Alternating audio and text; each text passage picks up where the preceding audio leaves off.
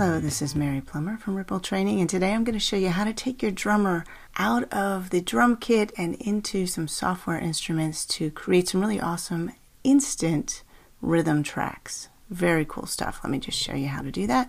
We're going to start with a new project and one drummer track. You can choose whatever genre. I'll start with rock just for this example. There we go.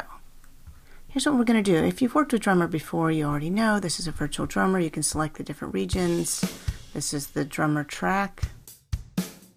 You can make adjustments to the track. You can choose the style.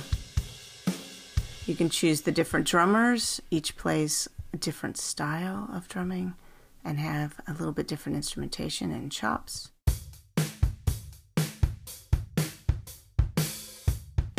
You can even change the pieces of the kit if you'd like to something else, but that's not what I'm excited to show you. Right now what I want to show you is how to actually jump out of drummer and work with different software instruments instead. So I'm going to jump from here into my library, and instead of my normal drum kit, notice within your drum kit you can always go down into producer kits, choose a kit to change the sound of your kit, and then spill that open, and sure enough you have access to every single instrument in your kit. These are basically all the different mics, and you can raise, lower, and pan them as needed. But we're going to take this even further, and instead of working with a drum kit, we're going off-road. We're going to jump out and go into another type of instrument. So I'm going to click on my drum kit to back into my library, and instead go down to, let's say, synthesizer.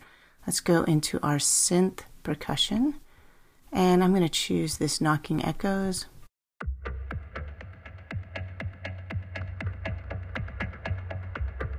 Now, do you realize how fast I'm making this? Is like instant music.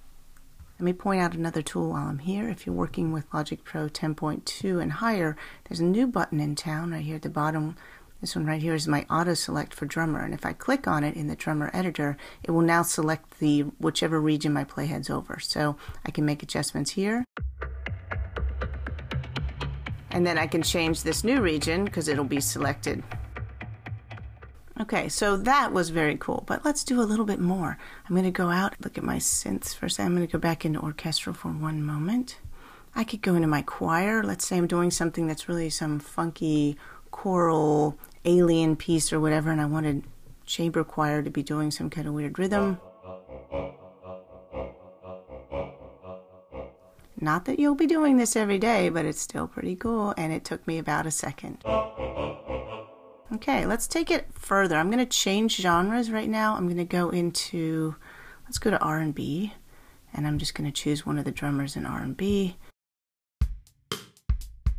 Okay, my drummer now sounds like a drummer, and I'm going to change this into one of my synth basses. Let's go to synthesizer, and let's just do my EDM bass.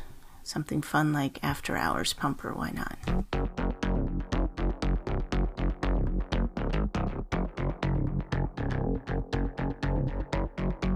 Okay, now you realize this took me no time at all to do, but here's where it gets really cool. Not only did I do this and change my drummer into After Hours Pumper EDM bass track, which I can now edit, but I can duplicate this. Option, drag down the track header. I've now made an exact duplicate of the track. If you're working in Logic Pro, you can have more than one drummer track. And now I'm going to change this one back to a drummer. So I'll select it, and I'll come back in, back out in my library, and I'm going to go to my drum kit. I'll go to, let's say, Motown for no reason.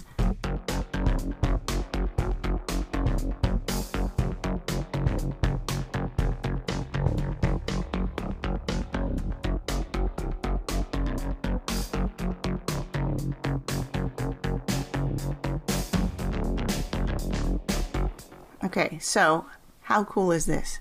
So just remember, if you have to create some kind of underlying sound, if you want a cool rhythm, if you're just looking for some unusual bass part and you have no idea where to go, you could try your arpeggiator or take a hint from me and check out your drummer.